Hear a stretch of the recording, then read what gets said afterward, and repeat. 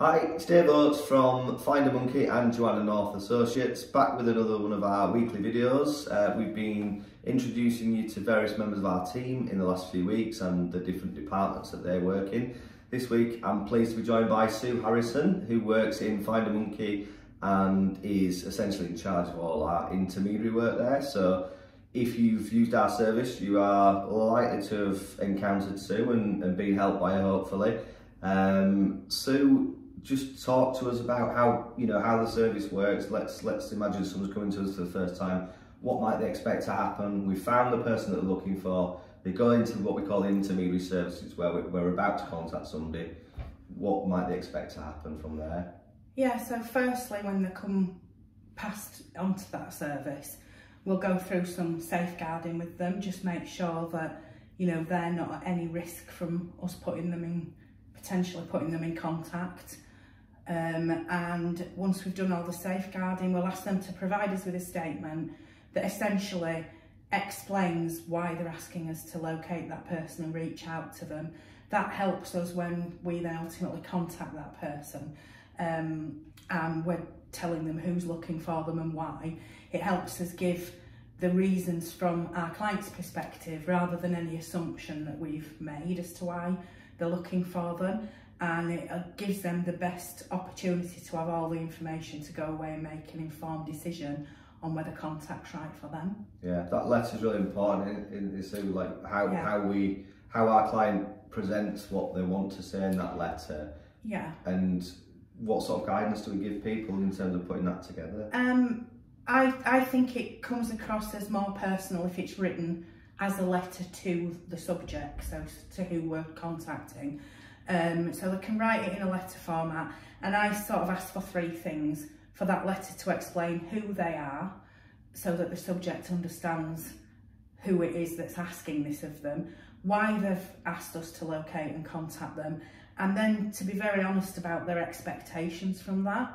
If the reasons or what they ultimately want is a bit wishy-washy, the person finds it difficult to make a decision.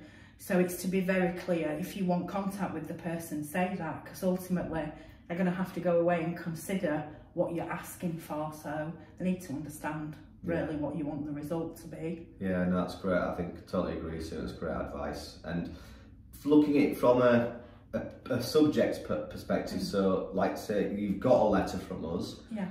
People are quite anxious, worried. They think all sorts of weird and wonderful things might be happening because they've got a letter from us. Our letter's pretty basic, isn't it, that goes out. It doesn't kind of go into great detail because we don't want to share that information without an explanation and time to have a chat with somebody. So what if somebody's got a letter from us, what advice would you give them? How would you ask them to respond to that letter?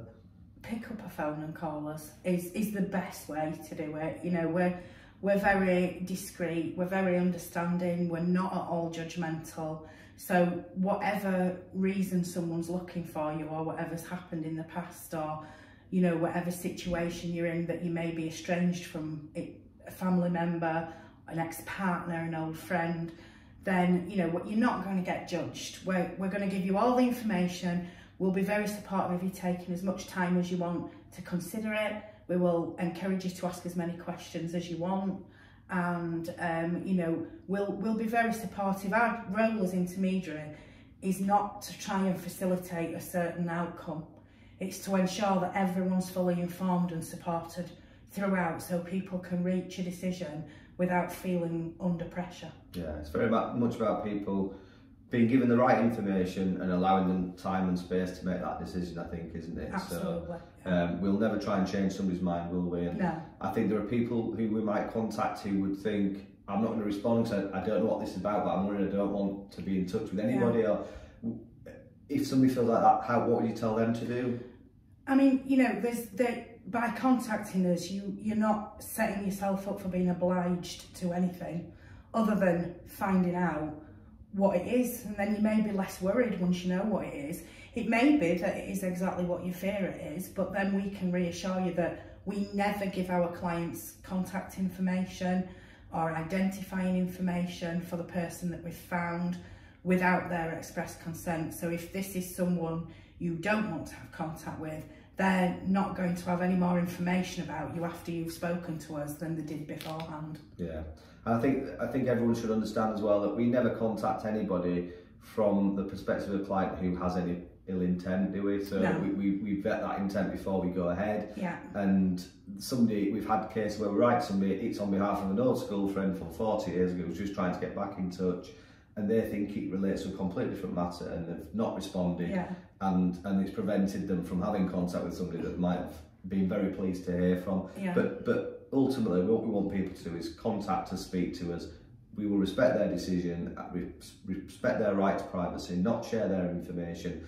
But if they call and speak with us, then we can at least understand what their wishes are and close things down very quickly as well, to stop further letters, hopefully stop further attempts at contact from our client via other agencies and things, to just put everybody, you know, in the picture and stop, you know, close it down quickly as well. Definitely. I mean, if you know, if someone does express to us that their desire is not to have contact, obviously, you know, our advice to our client is to respect that and to not make any further attempts with any other agency or by any other means to find and contact that person.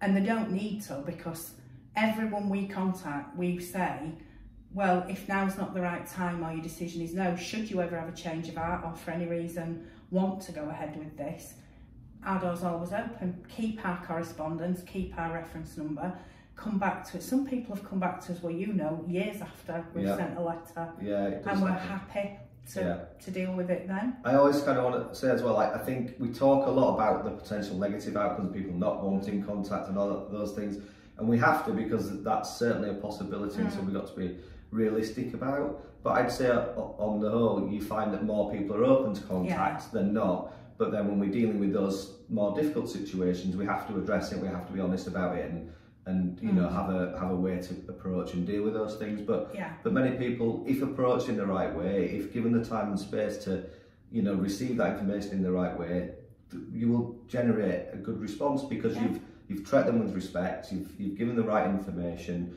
and then it does facilitate a good outcome. Not that we've tried to engineer that you know, unfairly, but because we've represented, you know, our clients fairly to the subject, but treat the subject with respect, and it does help to get a good outcome, doesn't it? Absolutely, yeah. Anything else to add, Sue? No, I think, you know, regardless of whether we're working for someone and we're writing to someone, or we've written to someone, we support everyone throughout that process on either side, and so no one should fear it. You know, it is a bit scary when you get to a point where you've come to us and we've done a search, you know, we're sending a letter, but you know, we're here to support you, so people can reach out to us at any time if they're feeling a little bit wobbly about it, but it is a great part of the job. Lovely.